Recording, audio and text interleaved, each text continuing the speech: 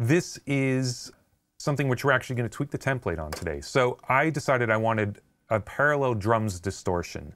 Normally I like SansAmp for distortion, but SansAmp is not phase coherent. For whatever reason, there's some sort of crossover network in there for the different types of distortion. And if you put it parallel and bring it up, everything starts to sound phasey. So I thought, well, okay, I'll start with some lo-fi. That'll be good. And it's really subtle. And then I'm going into a trash 2. This is the least subtle thing in the entire template. This is smashing the hell out of everything.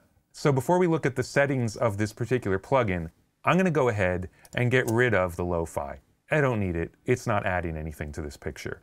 This trash 2, it probably started from a preset of something, but there is a filter, there's trash, and there are dynamics. I was just looking for something that was really blown up. So what this sounds like when you listen to it is a very distorted room mic. What it feels like when you blend it in with the drum kit is, wow, my drums are badass. It gives them power that you don't get without this distortion. I don't know why it works as well as it does. When you listen to it on its own, it sounds terrible. When you blend it in with the rest of the drum kit, it really makes the drums sound great. It's down at minus 14.5 because of how much level will come out. It also has an unbelievably broad dip in the mid-range because it gets rid of all of the cymbals that have just been made unlistenable by all the distortion. So this is all about mid-range and low end, and by mid-range I mean below 1K. It's kind of low to low mids, and the higher mids of the cymbals are gone, and then I'm letting whatever air through might have been there just for a little bit of extra crispiness on the drum kit. It's turned way down. It is also set to show me mute automation. This will almost never be in all the way through a song. It'll usually just be in the choruses, and rather than mute the send to it, it's just as easy to mute the return because it doesn't have any sustain to it. So it doesn't matter where I actually do the mute, it's going to sound the same.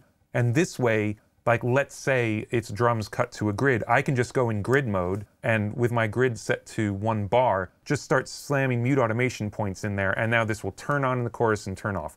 I can also drag this track up right next to the kick drum and be very meticulous about where those breakpoints are. I don't need to see the volume automation on this, but I usually will automate the mute automation, so I leave the track showing mute automation.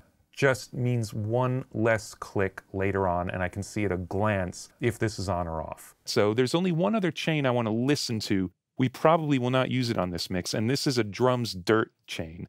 These drums are very clean, they're very well recorded, and I have a feeling they're supposed to stay that way, but I want to get an idea of what it's going to sound like if they get distorted, so I can keep that in my head for later on.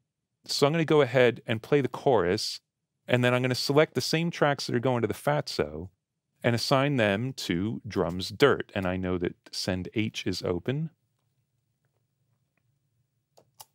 So what this chain does is make the drums sound like this.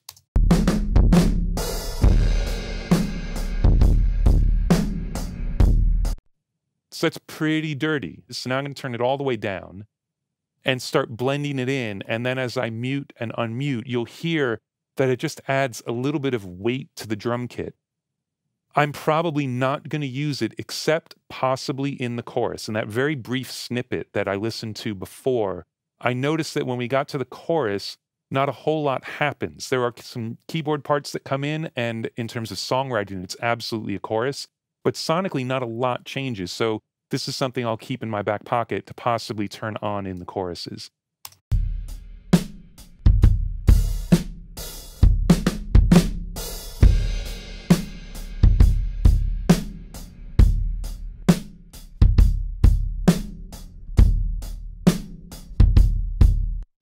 It's a little bit of ringiness, a little bit of length, and one thing that I don't normally do is I'm going to actually turn down the send from the kick drum a little bit because I like what it's doing to the snare and the overheads more than the kick drum.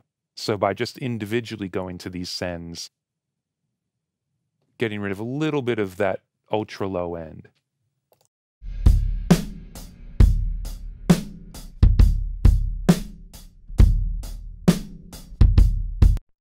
I like it. I'm going to leave it muted for now to see if I can build the mix without it. I may come back and use it all the time, may not use it ever, or I might bring it in and out. Call out your lifeboats, honey. I'm all see. Could you be